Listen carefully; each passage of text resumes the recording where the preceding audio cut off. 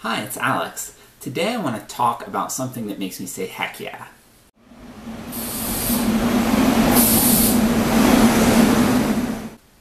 Heck yeah. So basically I want to talk about public transportation. I love public transportation. It's something that I think has huge benefits for society and is something that is really fun and enjoyable and practical. But unfortunately, right now, in the United States of America, in most cities, public transit is not what it could be. I became acutely aware of this on my recent trip to Germany, where I went to Berlin and then I went to smaller cities like Dresden and then Görlitz and Regensburg.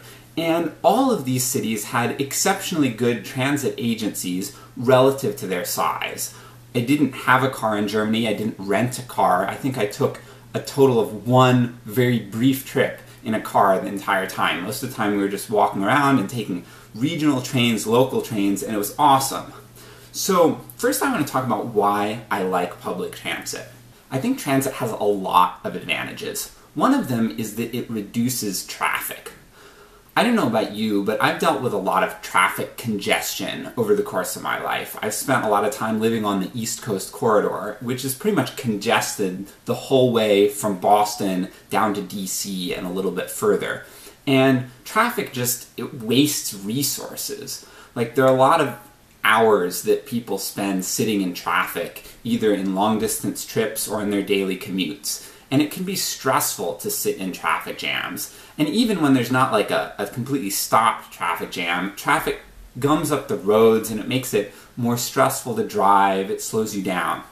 Public transportation is awesome because it gets cars off the road, and it's particularly efficient when you're moving a lot of people. For example, like during rush hour, when you have trains, they can take tons and tons of people, and the marginal cost of carrying an additional person is very small. So with taking cars off the road, there are a lot of benefits that come with that. One of them is decreased pollution, so public transit can protect the environment. Decreased noise, because those cars are sort of going around and making noise, and there's also a safety issue. Like, trains in particular are very safe. And even buses, like if you're riding on a bus, your chance of a serious injury is a lot lower than if you're in a car. And I don't know about you, but I know a number of people who have been killed in car accidents, and I know lots more people who have been seriously injured. So it's something that concerns me, and I think that anything that we can do to reduce car usage and car travel is going to help protect human life. So it protects the environment and human life. There are other benefits to transit, though. One thing I love about it is it's just relaxing to ride. Like, when I'm on a train, I can look out the window, or even on a bus, I can look out the window. I can see more of the environment because I'm not paying attention to driving. And I can do things like I can text people safely, which is not safe to do. Don't ever do it in a car. I can read a book. If it's a smooth ride on a train, I can even get a laptop out and get work done. There's so many ways to use that time, whereas if it's in a car, it's pretty much dead time. Another benefit of public transit is that there can be like a kind of community that forms on it. When I've ridden the same bus or train every day, I get to know some of the people, and I've actually formed some valuable relationships that way. Like, when I was in Cleveland, I ran a computer consulting business, and I met people on the bus that I ended up having business relationships with. So it had like a tangible financial value to me. I'm not going to be networking to get business contacts when I'm driving in my car. It's just not possible. So there are all these benefits to transit. So I want to conclude by talking about what you can do to get better public transit to happen in the US. The first thing you can do is to ride it. Whenever you ride whatever transit there is, you're giving a little bit of money to the transit agency and you're increasing their ridership. Both of those things help.